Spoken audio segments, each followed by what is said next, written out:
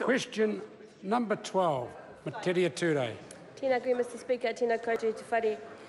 My question is to the Minister of Conservation. E hia a tātou momo manu, kei te noho tino mōrearea, e ai ki te kaitiaki tai ao o te whare pāremata. Mr Speaker. The Honourable Maggie Barry. Tolu Falava, Mr Speaker.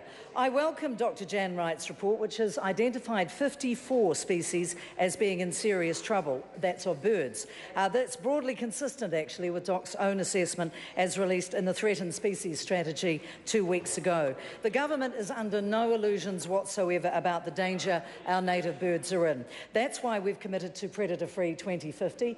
That's why we have set up a board that has a plan to enact it. It's why we've spent $45 million on the battle for our birds in the last 2 years and the war on weeds and wilding pines. There is, Mr Speaker, more conservation work being done in New Zealand today than at any other time in New Zealand's history. He pātai tāpiri. Supplementary question, Metiria Turei. Why has her government cut DOC's funding in real terms by $422 million since 2009, when the PCE, Parliamentary Commissioner for the Environment, has now described the situation with our native birds as desperate? Mr Speaker. The Honourable Maggie Barry. I agree with Dr Jan Wright that we have a serious situation with our threatened species and that we need to do something about it. That is why DOC has moved so quickly into the space of appointing somebody who, at a senior leadership team, will have responsibility for biodiversity. This is an important thing to all of New Zealanders, and as Dr Wright pointed out in her budget, it is not something that one department can do alone. The member remains and is at least consistent in this, completely wrong in the idea that DOC's spending has not increased. It has. $107 million in this year's budget is not a decrease by anybody's standards. There has in fact been a 20% increase in government investment in DOC since 2008 when we came into government. Supplementary question, Metiria Turei. Thank you, Mr Speaker. Given her decision to cut DOC's funding, will she, I know you don't agree, look at your numbers. Order, allow the member to complete the question. Thank you, Mr Speaker. Given her decision to cut DOC's funding, will she also accept responsibility for the extinction of the toroa, our wandering albatross, given the Parliamentary Commissioners for the Environment's latest report, which describes this great bird as being in serious trouble and at risk of extinction? Mr Speaker. Honourable Maggie Barry. I guess because the member has never been anywhere near government, she doesn't understand very much about the budget process. The increase in spending in DOC is at $107 million this year. It has been a 20% increase since 2008. The member's willful misrepresentation of the figures is pretty pathetic, even by that member's standards. So when we look at the birds that are in danger, the whio, for example, has had a 48% increase in bird numbers in the Kahurangi National Park alone. Those were figures that were released today. That's because of predator-scale biodiversity protection by DOC.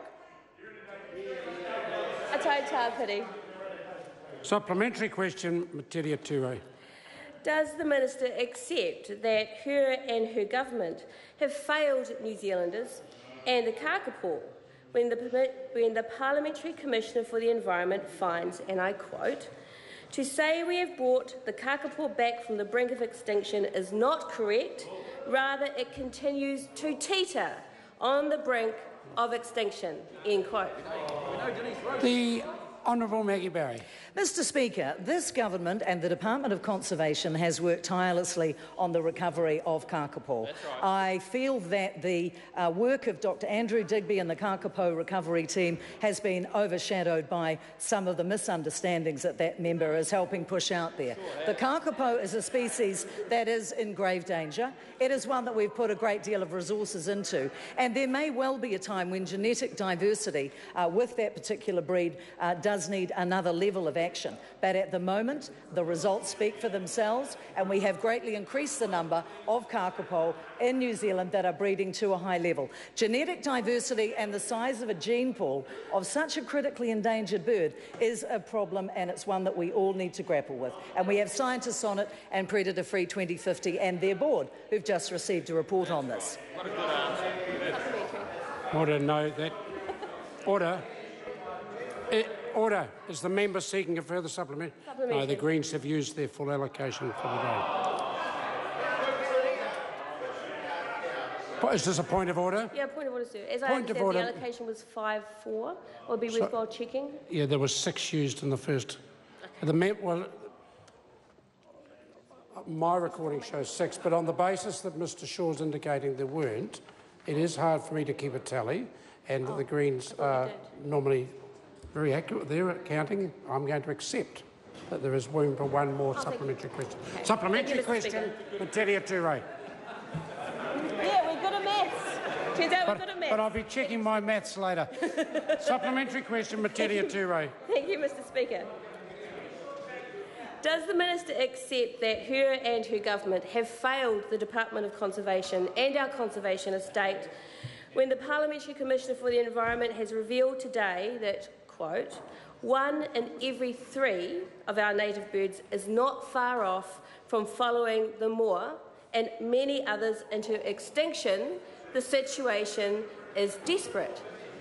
The Honourable Maggie Barry. It would appear to me that the member has just recently caught up with what most of us have known and understood for more than a decade, and that is that our vulnerable, threatened bird species are under threat. As I said in my first response, the New Zealand Threatened Species Strategy, the first one that has ever been released in New Zealand, has detailed pretty much the same things that the Parliamentary Commissioner for the Environment has detailed. So we are very aware. We have put a great deal of resources into this and a great deal of thought. The Predator Free New Zealand 2050 board has met 4 times. They are about to announce their chief executive, and the plan is well underway. Threatened species are a concern to all of us on this side of the House, and the unknowing, ignorant stance from that member is woeful. I'd check your maths if I were you, Mr. And that concludes questions for oral answer. I call on Government Order of the Day number 1. Adjourn debate on the second reading of the appropriation